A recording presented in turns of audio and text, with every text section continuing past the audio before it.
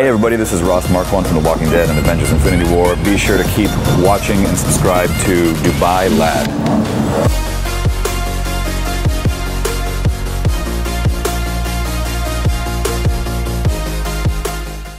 So far, I'm in love with this place, and I think that's only going to grow the longer I'm here. I've been here 3 days now. I haven't slept much because I'm still very jet lagged, but I'm having the time of my life. I think that this place is so bizarre because it's so new. You know, 47, 48 years old, I think, and everyone here is just, I think, committed to the newness of the spirit of just like innovation and building a place that they want to build from the ground up, literally from the ground up, from the stand up. You know, and it's just everyone's been so wonderful here. So yeah. It began with my brothers beating me up. My brothers used to beat me up all the time. They were quite a bit bigger than me, and as a defense mechanism, I tried to make them laugh. So if I made them laugh, they wouldn't beat me up as much. And I thought this is a good skill to learn. So like that kind of just went from there, and that's why I became an actor. Yeah. So I think for me, it's all about the physicality. I mean, it's very difficult for me to just do a voice without kind of sinking into that body. So like, you know, James Gandolfini is a perfect example of like someone he sat forward on his throat quite a bit, and he kind of slumped over and he's like, hey, what is this? I come talk to you, like, but he talks through his nose, right? And I think that like any person, the sound that comes out of you is very much like a saxophone or a trumpet. You know, it's how you hold your body, the valves that are pushed, like it's going to produce a different sound, and that's how I break down each voice. I kind of study how a person is holding their body first before I do anything else. Yeah. Right. Oh, I'll do a little Jack Nicholson would be very nice. He's the king of cool, you know, which would be important for Dubai right now because it's very hot outside. Yeah. That's a great question. I have no idea. I don't know. To be perfectly honest, I have no idea, because that was a question that I had as well. But Marvel is very tight-lipped about it. They don't really reveal a lot of those secrets. So your guess is as good as mine. I have no idea.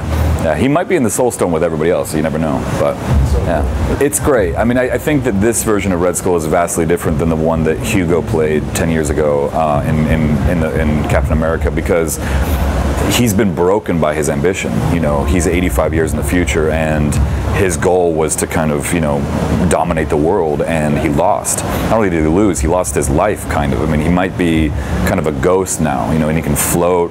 He's not the same Red Skull that we almost feel bad for him, because he's clearly a slave to the Soul Stone. He's locked into there, and his sole purpose is to do the bidding of the Soul Stone, and that's it.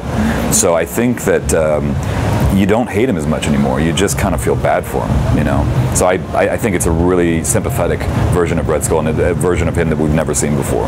Yeah, maybe. I think the reason why the show is so popular around the world is because unlike, you know, vampires or demons or monsters, zombies actually seem plausible. They seem like they could actually happen. There could be a virus that actually gets spread and people become cannibalistic, you know. So it's a deep-seated, like, historical fear in all of us that we could resort to cannibalism, because there's so many cultures around the world that have over centuries, you know, resorted to cannibalism, so to survive. So I think that's why it's just kind of in this like cultural DNA that we all have, a looming fear that this could happen someday. Yeah.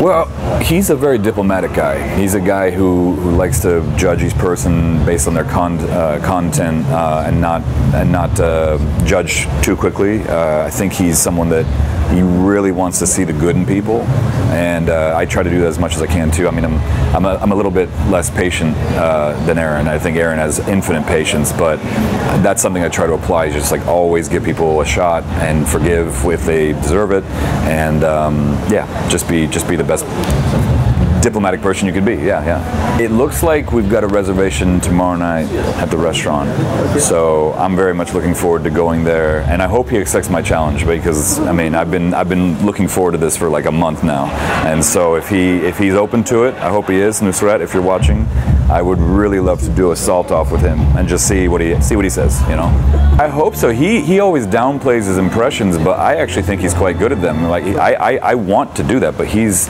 so modest. He doesn't believe he's very good, but I think he's incredible at impressions. So if you spearhead that, if you get that going, I think that would happen tomorrow. Yeah, most definitely. I'm down.